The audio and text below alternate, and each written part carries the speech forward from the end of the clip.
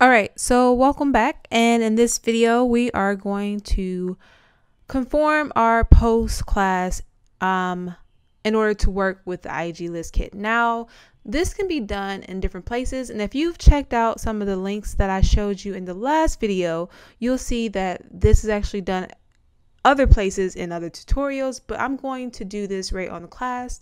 One of the things we want to make sure is that we're able to compare items or compare objects. So what we need to do is we just are going to want to add an extension onto this post class that allows us to compare two posts and see if they're equal, as well as make the post conform to the IGList diffable protocol. All right, so I've just said we're just going to do an extension. So I'm just going to say extension to not actually disturb this class. Okay, and it's going to be, of course, this post class. And the first thing we're going to want to do is do an equatable. A way to determine if two posts are equal. And of course, let's come up here really fast and just add the import for the IGListKit. We're going to start it by calling a public function. And then we're just going to pass in the right-hand side. It's going to be a post, and we're going to pass in the left-hand side, which is going to be a post as well.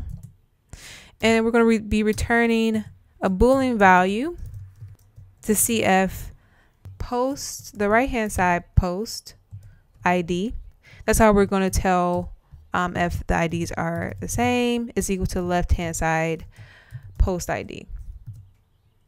Okay, now that that's done, what we're going to want to do is we still haven't conformed to the IGList protocol, where we're going to just add another extension on the post, and we're going to use IGList diffable.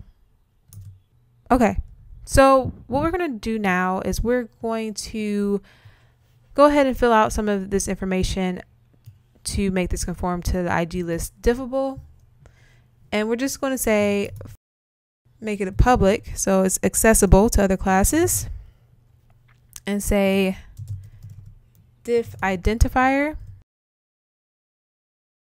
And it's going to be an NS object protocol. And then we'll return the post ID, because that's what we're using to identify these posts. And we're going to return it as NS object protocol. And that's it. So now that we've done that, the last thing we want to do is create an equals function. So let's go ahead and do that function, make it public. Function is equal to diffable object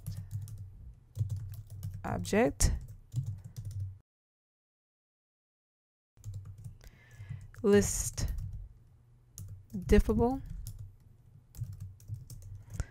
And it's going to return a Boolean to tell us if it is. And I think this may be out of, I don't know if you guys can see this. Let me just enter some just to get that up there. Okay. And I'm just going to do a guard here. Let object equal object as a post, because that's what we have. We have a post that we're going to be using. And this is the class. So if we can't get this as an object as a post, then we're just going to return false. Otherwise, we're going to return self.post ID if it's equal to object. And I think this is just yelling at me again about SD web image. Okay. So now that we have that, let's go ahead and clean this. And let's go ahead and build it. And actually, this is going to be a part of that.